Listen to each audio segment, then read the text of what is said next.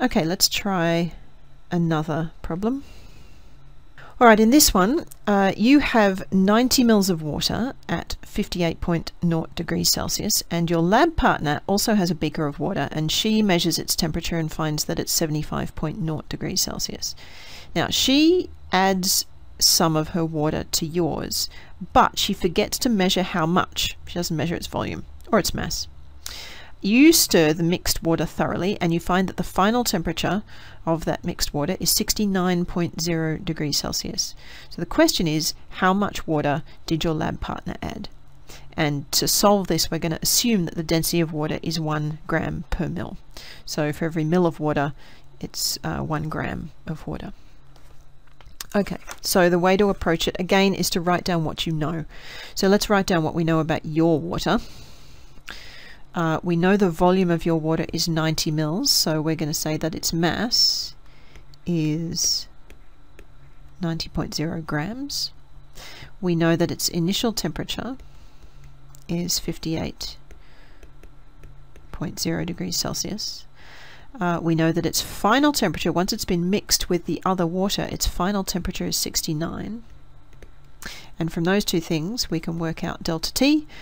69 minus 58 equals 11 degrees Celsius. Don't forget that 0.0, it's an important significant figure. The other thing you know about water is, and I haven't specified it here, but you should be beginning to remember it by now, is that the heat capacity of water is 4.19 joules per gram Kelvin. Okay, let's write down also what we know about your partner's water. We don't know the mass of the partner's water. That's what we're working out.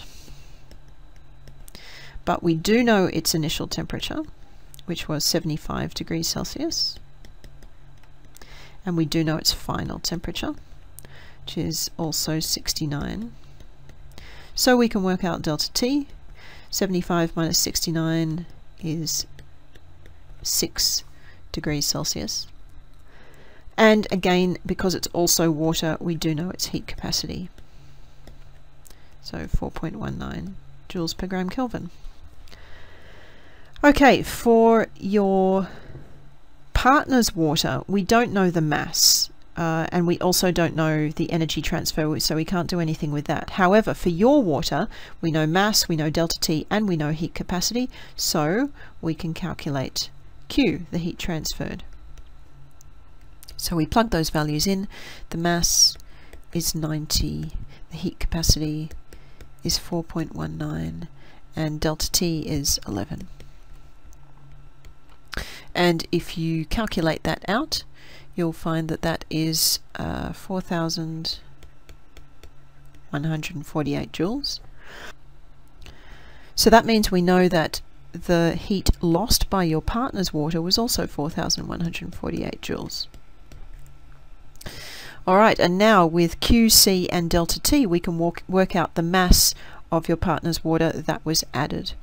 So we rearrange our equation to make mass the subject, and that's going to give us mass equals Q over C delta T, which equals 4,148 over the heat capacity times delta T for her water was 6.0.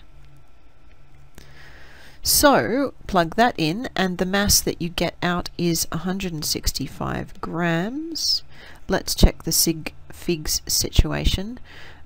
We've got 3 here and 3 here and 3 here.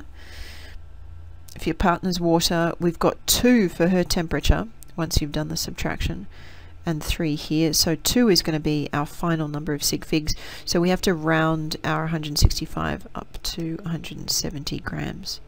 So she added 170 grams of water at 75 degrees Celsius to your 90 grams of water at 58 degrees Celsius, and the consequence was that you ended up with 260 grams of water, all at 69 degrees Celsius.